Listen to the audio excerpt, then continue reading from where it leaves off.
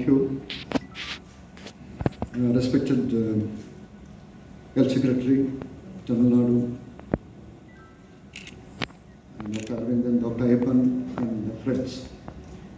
It gives me great pleasure in standing before you to start a very noble program.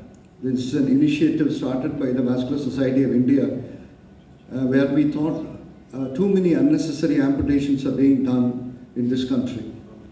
And as part of that, now we are doing an Amputation Free Tamil Nadu. So we want to inaugurate that. Why are we harping so much on this amputation? In fact, somebody from the press came and asked me, what do you mean by amputation? Next. You know, globally, every 2 minutes, somebody is getting an amputation done. And most of these amputations are done for diabetes and trauma. So when you see an amputee next time on the road, please sympathize with him and find out why such a thing has happened, and could we have prevented this? You see this lady, just a young female who has lost both her legs. She came with acute ischemia, that is sudden stoppage of blood flow to her legs, and it was not attended to properly, and she ended up losing both her legs. So an amputation is so devastating for the patient, for the family, and if it happens to the breadwinner, the entire family is on the road. The important thing is, majority of these amputations are done for people with diabetes and after trauma. It happens because there are not enough vascular surgeons in this country, and the awareness about vascular surgery is also very poor. Many people don't even know what is vascular surgery. They confuse it with cardiovascular surgery. The vascular surgeons are the ones who deal with blood vessels outside the heart. Vessels in the heart and the heart itself is dealt with by the cardiac surgeon. All the vessels outside the heart, we deal with it. We are the vascular surgeons. Why we are talking about awareness? India has the highest, it's a diabetic capital of the world, and right now it is, we are supposed to have around 101 million diabetics in this world, in this country. And 6 to 7% of them develop diabetes. So all these epidemiological studies have been done by Chennai-based diabetic centers, so they are very authentic. And Indian population is also aging. So as age increases, the blood vessel block will also increase. You are as old as the artery. If the artery stays young, you will stay young. So it's very important to maintain that vascular well-being. And smoking is also going up. Smoking, age and diabetes are the 3 important causes for developing blood vessel block. So we expect a huge number of vascular complications because of our population. Are we really ready for that? You see, it's a very classical image. You see, you smoke and your foot undergoes damage. So you see here in this patient, all the toes have turned black, and you can see the agony in that patient's face. The tissues are dying because of lack of oxygen, and he's screaming with pain. And when the blood vessel to the leg gets blocked, you develop gangrene. When the blood vessel to the brain gets blocked, you develop stroke. When the blood vessel to the heart gets blocked, you develop heart attack. It's kind of the same disease, only the region is different. And there are around 300 to 350 vascular surgeons, fully trained vascular surgeons in this country. And there are another 200 cardiac surgeons and general surgeons with some exposure to vascular surgery. They also do. So you can imagine, for a country of our size and population, we hardly have enough vascular surgeons. But fortunately, Tamil Nadu has the maximum number of vascular surgeons because, like Dr. Ayappan mentioned, we are the Mecca of medicine. And we only started the first department of vascular surgery in this country. And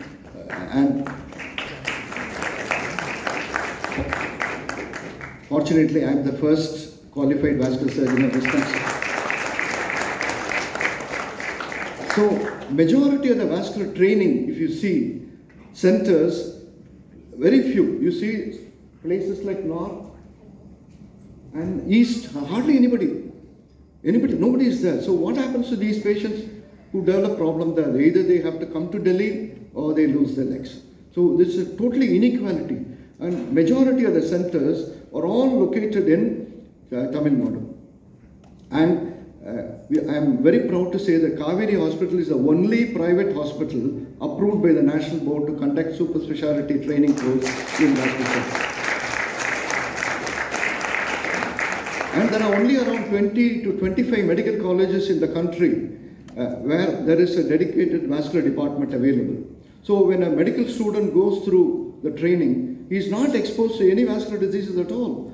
So naturally his awareness about it when he qualifies is very poor. So this anomaly has to be corrected.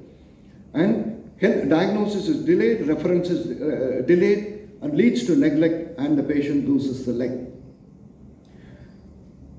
And there are some startling facts you must remember about diabetes. So diabetes is gender neutral disease, that it affects the male as well as the females equally. Many a times women are protected from many other diseases because of the hormones, but diabetes is not forgiving. The gangrene is as common, or in fact more common in a diabetic woman than in a diabetic male. And majority of the time, a patient with diabetes gets admitted to the hospital due to the foot problems. And the most important thing is, 85% of these lower limb amputations in diabetics is preceded by an ulcer.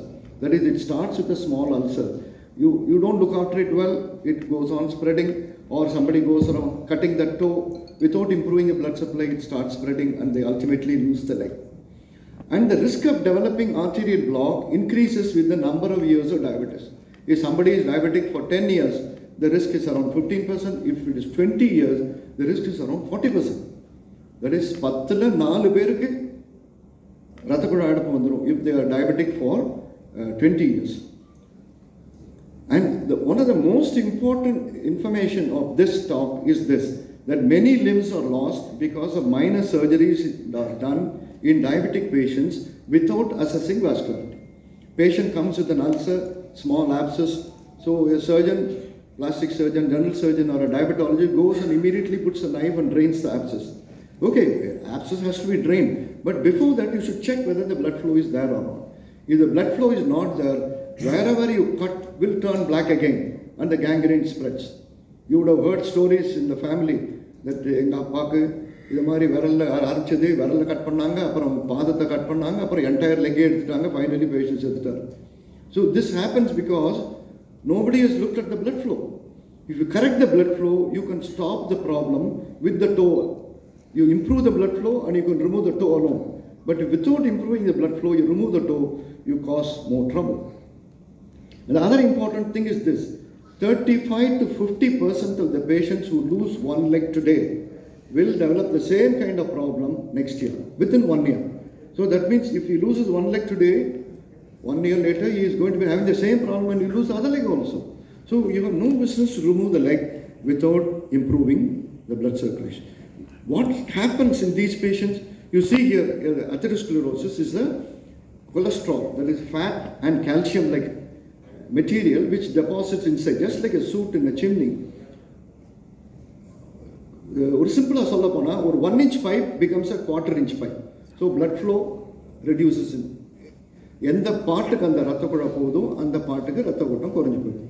So like I set, ஹார்ட்டுக்கு போனால் heart attack, பிரெயினுக்கு போனால் stroke, காலுக்கு போனால் leg attack R gangrene. Gangrene means tissue death. Do we operate on every patient? No. First and foremost, we treat medically unless there is this emergency. Medical treatment includes stopping smoking and tobacco in any form. You should not smoke, should not chew tobacco. This is very, very, very important. No treatment will work if you cannot do that. And keep walking. Our slogan is stop smoking, keep walking. If you do that, your vascular health is good and you will not develop problems. And next important thing is foot care and footwear. So improper footwear and improper foot care is responsible for ulcers developing and that spreads. So we always advise them they must wear padded footwear even at home. என்னோட patient 2-3 பேர் இருக்காங்க. கஷ்டப்பட்டு operation பண்ணிட்டு கால் காப்பாத்தியாச்சு. They go to the temple and say thank you Lord and come back with blister. ஏன்னா நம்ம temples எல்லாத்துலேயும் பாறாங்கல் போட்டிருக்காங்க. It is so hot. You cannot wear a footwear. அதுக்குன்னு தனியாக you have special socks. There are socks with silicone coating underneath. So that will prevent the heat from affecting the sole. So they have to do that. Then we advise them blood thinners, which will prevent clotting from developing, cholesterol lowering drugs, which will reduce the block, control of diabetes, hypertension, heart disease, and lifestyle modification, diet, and things like that.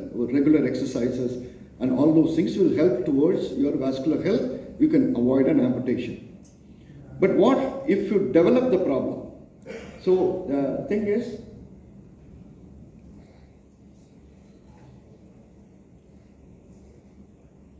it's not good.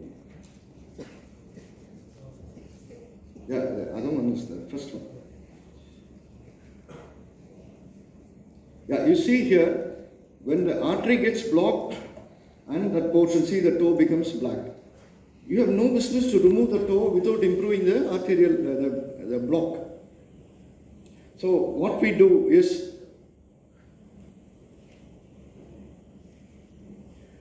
you see the second one, where we do a bypass, just like a road principle. If the road is, bridge is bad, you create a temporary passage. This is what is called bypass. From a tube is attached to the upper part where the blood flow is good to the lower part where the artery is open again. This we normally use only the synthetic, the patient or the own like vein. The same thing that happens in the heart, we do it in the leg also. We can save the leg like this.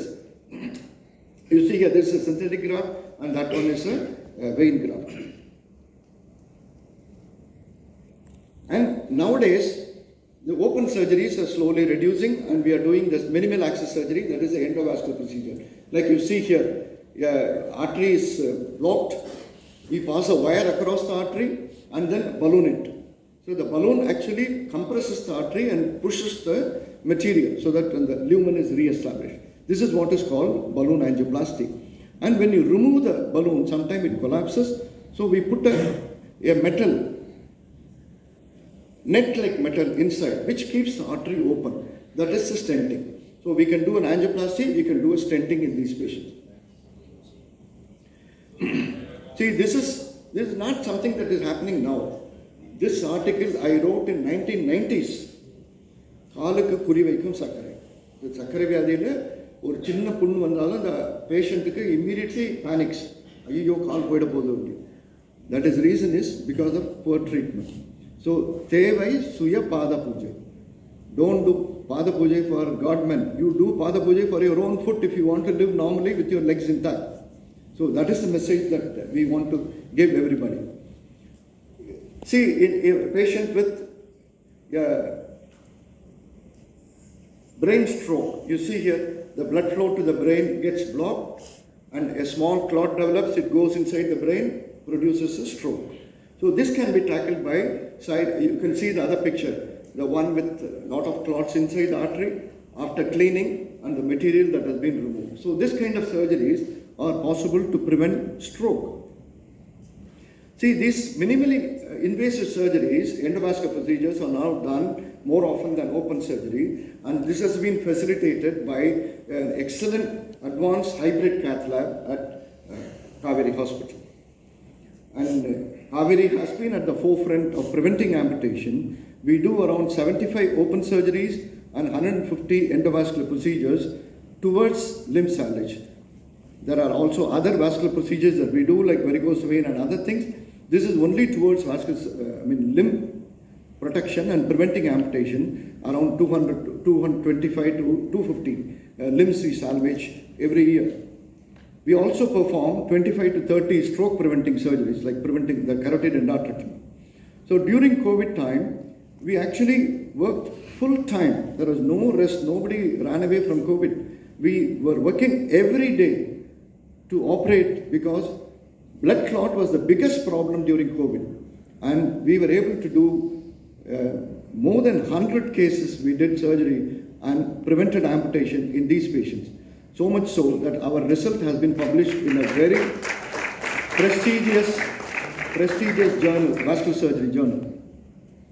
So in 1994, on 6th of August, we met. So we were only a handful of surgeons then. So we called a meeting of the vascular surgeons throughout India.